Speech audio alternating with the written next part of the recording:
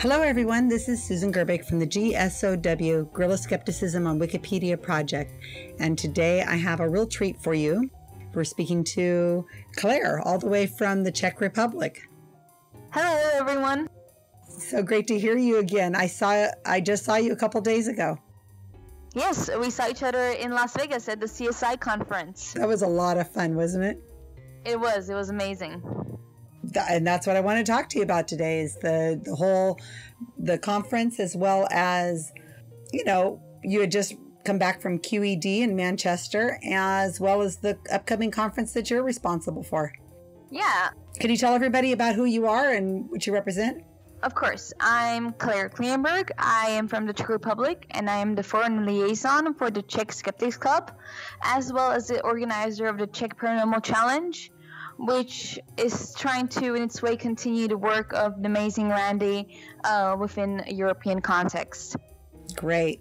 And so you were just at QED, which I have spoken at before. 2014, I spoke there, and I found that conference just amazing. It's unique. They do things a little bit differently than a typical TAM or a CSICON has.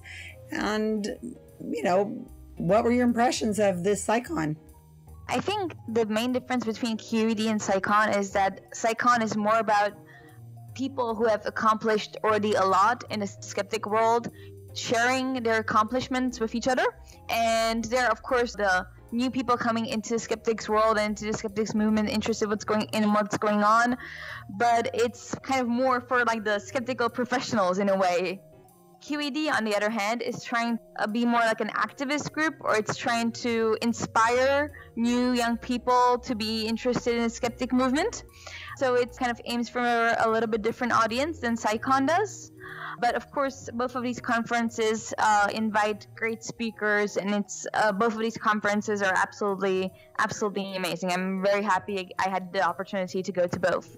Right. Now at CSICON, we have one lecture going on at one time. Now QED, that's entirely different, right? Yeah, QED is completely packed with all kinds of things going on at the same time. It kind of starts off the day before the official conference starts with a kind of skeptic camp, which is just a bunch of smaller 10-minute talks in a row from all kinds of people from all over Europe. Then the conference itself, you can either choose to go to see or hear a lecture, or you can go to a workshop, or you can go to a discussion panel, or to a movie viewing, or to some skeptic podcast recording. So there are many different things to do, and it's very hard to choose what to do at any time. That must be insane. I don't know how anybody could possibly choose. What is the logic behind putting on so much at once? I think that everyone kind of has an opportunity to go see what they're interested in, because you never have something of the same topic going on at the same time. You have many different topics going on.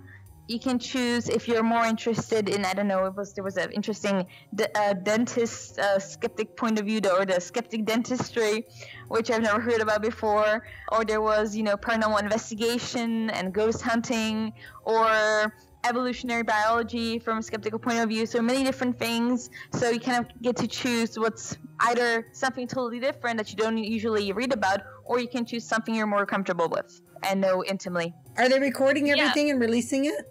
I think so. They were recording the sessions, the lectures. So I know that, for example, Captain Disillusion already published his session at QED. So I'm guessing the others are to follow.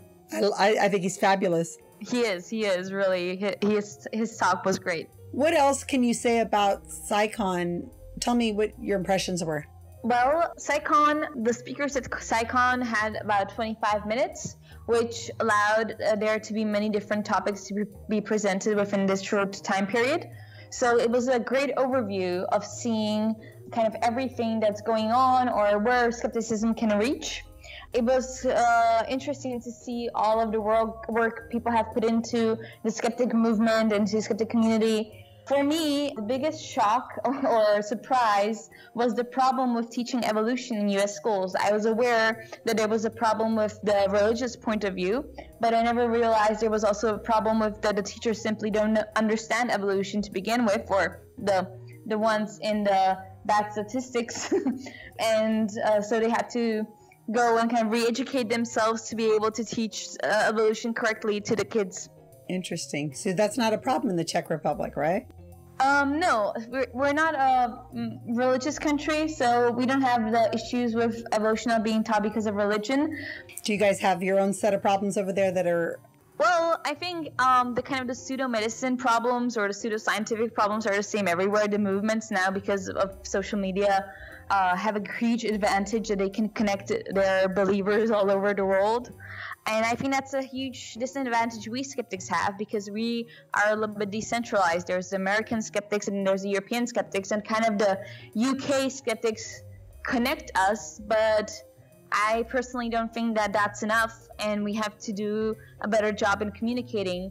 Oh, totally agree. We need to be communicating better with each other about what's happening in our world. Back to your question about what kind of surprised me the most about the CSI conference, or when it comes to lectures, was the lecture about functional medicine, because I've never heard about that before, and that's something that's actually not yet in Europe. There are some people doing functional medicine in the Great Britain, but for example, in France, there are absolutely none. There are 3 in Germany. That's pretty much it. So this is like one topic we can actually work on and start working against in time before it becomes a huge thing in Western and Central Europe. Mm-hmm. And I sure would like to find editors who are going to be able to translate these pages that are already well written in English into these other languages, so that they will be able to find the information they need in their own language. So let's just change subject again. You're going to be running a conference here soon. September, is that right? Yes, September 2017. There's going to be the big European Skeptics Congress. It happens every 2 years. The last one was in 2015 in London, and the next one will be in Poland, in Wrocław. Unfortunately, the Polish skeptics do not have many members. They do have followers, but they do not have many members. So they asked us to help out with the Congress, since the Czech skeptics have 650 members, and we are very happy to help. The city of Wrocław is actually not that far from the Czech border, which makes it very easy for us to get there. They have an international airport. But for those who still are not sure about going there, we came up with an idea that they can come to Prague first, because there are many flights coming into Prague, and our Czech Skeptics Club, will rent buses and we'll take the skeptics over to Poland and then back after the Congress. So I think that's going to be a lot of fun. Oh, that would be road trip. That would be a blast. Yeah, exactly. Well, I hope I'm going to be able to get there. I really am looking forward to being able to go and see what the Europeans are doing. Would somebody who speaks only English feel comfortable? Definitely, because Europe has many countries, and most of the countries have their own language. So English is also the unifying language for us as well. It's the most spoken foreign language around Europe. So, for example, the conference is under the auspices of the European Council of Skeptical Organizations, which is currently headed by Gabor Hrasko, who is a Hungarian. But unfortunately, no one outside of Hungary speaks Hungarian, or not that many people. The same thing with the Czech Republic. No, not many people outside of the Czech Republic speak Czech. So there are many little languages, so we all stick to English. So the whole Congress will be in English. The only part which will be in a foreign language will be the workshops that will be free for the public. They will be in Polish, and they will be in that city. Tomáš Witkowski, the critical psychologist and the chairman of the Polish Skeptics, he came up with this great idea that we as skeptics, and I saw that in the States, that there's a similar problem, we do not do enough outreach to the public. We like to compliment ourselves on our work, and we like to agree with one another, and that's great, but we also need to kind of send out the message. And so Tomáš came up with the idea that we should have workshops for free in the city of the Congress, and I think that's absolutely wonderful. And these workshops are going to be more on critical thinking, not exactly on skepticism, because the word kind of skeptic doesn't have such a good connotation in many European languages. So we're going to stick with critical thinking, and because that leads to skepticism anyway. And it will be a kind of an easier pill to swallow. How many people do you expect? Is it too early to tell? Well, I think we can count with about at least 500 people. That's about what we had at CSICON. So that's a pretty intimate group still. Yeah. For example, QED had 600 something this year. It was their biggest conference yet. I think even though we're going to be in Poland, and which might seem a little bit out of the way for some people, I think a lot of people are very, very excited about coming to this Congress. So I think 500 is not a crazy estimate to make. We're thinking for the people who will come to Prague that we might do some little event in Prague before we go on the Skeptic buses to Poland, but that's it to be determined. And do we have the days? It's September 22nd to 24th. And what's going to be a little bit different is that we're going to show a new movie from a Polish director who decided to document the rise of exorcisms in Poland and their popularity. So he went to film in Sunday schools and such, and his movie is quite disturbing and quite fascinating at the same time. So I think that'll be interesting for everyone to see how this is actually really becoming a problem, not only in Poland, but also in Italy and other religious states in Europe. Wow. I'm already there. I'm already feel like I should be there.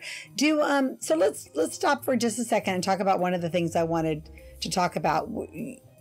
To me personally, I go to the conferences for the people. The speakers, yeah, that's great. But I want to meet the speakers in the hallway. I want to talk to them. I want to photograph with them. I want to socialize with them more than the lecture. You know, they say people go to the conferences for the speakers, but they return for the people. What would you think? What's the importance of attending conferences? Why should we go? Why shouldn't we just sit at home and watch the videos? I completely agree with you. Honestly, I think the lectures are almost redundant. They're a great introduction to the topic, but as you said, it's really about meeting the speakers in person, because you can see the speakers speak on any YouTube video or read their book, but it's about having the opportunity to actually talk to them or meet them in person. And that's also what we're focusing on in the European Congress, is that we're going to have shorter lectures and then a lot of debate panels and discussion panels so people can go and ask questions. And there will be also breaks so people can discuss and meet whoever they want to meet at the conference. I'm very happy to say that Randy gave us a preliminary confirmation of coming. Oh, really? Oh, that's great. He was very excited at the CSICON, so I hope he will be able to come, as well as Massimo Polidoro, who also gave us a preliminary confirmation. Mm-hmm. I have a full confirmation from Sanal Edemaruku, the Indian rationalist. I think that you and I are both going to be advocating that people need to find a way of getting to a conference of some sort. A multi-day skeptic conference obviously would be the goal, but if people can't attend something like this for financial reasons or time issues, work, relationship issues, at least try to get to your local meetups. Try to, meet with people offline, talk to them, share a beer, share a coffee. Yeah. And what we're trying to do with the European Congress is the chairman of the Czech Skeptics, Leoš Kisha. He teaches at a media department at one of the Czech universities, and the students there will come to our Congress and we'll film everything, and everything will be streamed live. So people who were not able to come to the Congress will have a chance to see it live or either then later. But of course, to meet people, yes, there are many skeptics groups all over the States, almost in every main city, as I had the opportunity to meet a lot of great skeptics from the States. And it's the same in Europe, even when you're traveling. I was looking into one of my members, because she was traveling to Thailand, and they even have a skeptics in the pub meeting in Thailand. So pretty much, if you Google, you will find. Everywhere you go, you should be able to find something. And if we're a small community, we need to know each other. That's a great thing about skeptics, that skeptics, most of us, are very, very curious people, and that's a huge advantage when it comes to traveling and meeting other skeptics. Mm-hmm. Now, the last thing I want to talk to you about was one of the differences. You can hear my voice is still raspy from QED. I got home last night. So, I mean, a full week in Las Vegas in those air-conditioned buildings and all the fun and no sleep. And oh my gosh, I am absolutely, my voice is actually at its best right now. It's been for days. But one of the things that's different from CSICON compared to everybody else is it typically happens at Halloween and we get to dress up. So what'd you think of all these people? I saw the most creative costumes. And of course, my son dressed up every day. Was that like a surprise that you didn't think people would be dressing up? It was a surprise for me to see everyone that they were so enthusiastic about their costumes, because someone really brought out, like for example, your son or even yourself, you brought out so many really well thought through costumes. Yeah, I love the zombie Trump guy. He was great. I mean, he stayed in character almost the whole time. He was really, really good. We had a lot of fun. And, when you're with your people, you're in an area where you already know you're all like-minded people. It's okay to make, be silly and have a great time and just joke around. It was like being with good friends, even if you hadn't known them long. A unique experience to be able to go and laugh and I mean, see Richard Dawkins dressed up in Halloween costume. That was, wow, Dawkins. All right, go dude. Yeah, that was really an experience. He was chasing people. He was dressed up as a butterfly catcher, right? Butterfly catcher, and a couple of women, Elizabeth Loftus and who was the other woman? I don't know, but she's saying let's get physical, but with the words, let's get skeptical. Yeah, and he was chasing around with a butterfly net. That was hilarious. I really was honored to have met you both. I'm so glad you came all the way from the Czech Republic. I hope more people come and travel from other areas. And, if somebody can come all the way from the Czech Republic, you should be able to come up, an hour or so. Come on now. Take that step to come out from behind the computer, out from listening on their headphones on a podcast, and let's get them going. Well, Claire, it's been so great talking to you. I will hopefully see you soon. I'll definitely see you online, and I have great memories and great photos. Yes, definitely. Yeah, it was so great to meet you. I'm really happy. Leon also told me so much about you, so I was really happy to have the opportunity to meet you in person. Okay, well, thanks for talking to me today. Thank you.